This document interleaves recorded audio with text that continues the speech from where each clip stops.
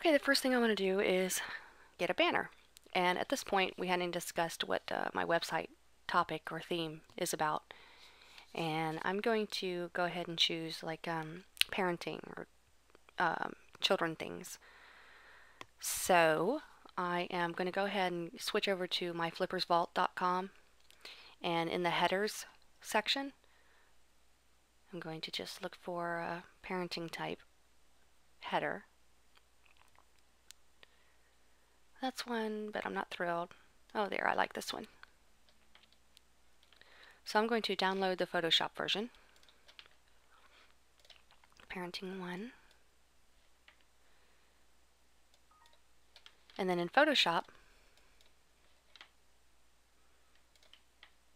I'm going to go ahead and open it, Parenting 1.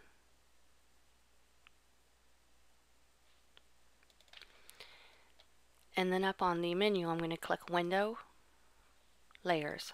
That will show me the layers that's on this banner. Your details title for parenting website. That's right here. So if I click on that, and then click on the text tool right here, then I can click and drag. Whoops, these are two different things. Your details title for, and then parenting website.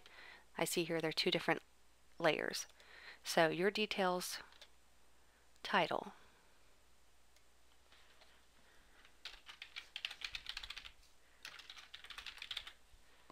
I can just type in anything I want. And if I select the next layer, parenting website,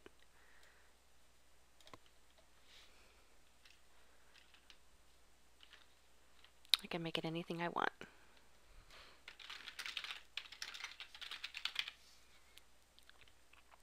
And then here, your sample text here, that would be this layer. So if I click on it and then click the text tool again,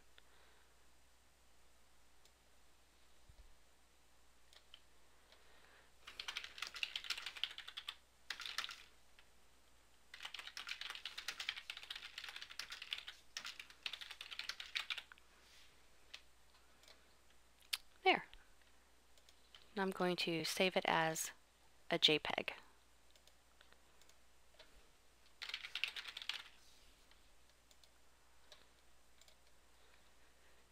Now I'm going to switch back over to front page. Click on File, Import, Add File. And I'm going to find that JPEG I just created.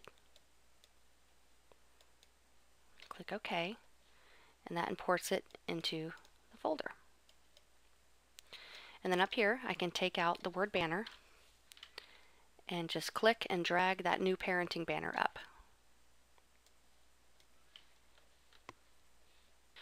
Now the banner is smaller than the table I see, so I'm going to double click on the banner, and I see that it is 700 pixels in width. So I'm going to right click inside the table again and go to Table Properties, and instead of 800 pixels, I'm going to make it 700. That'll just bring everything in so where it's nice and neat. And then I'll click Save. Also, sometimes on my banners I like to put a border around it. So I'm going to double click on it, and border thickness, I'll make that 1 just to see how that looks. Yeah, I like that, so I'll keep it and click Save.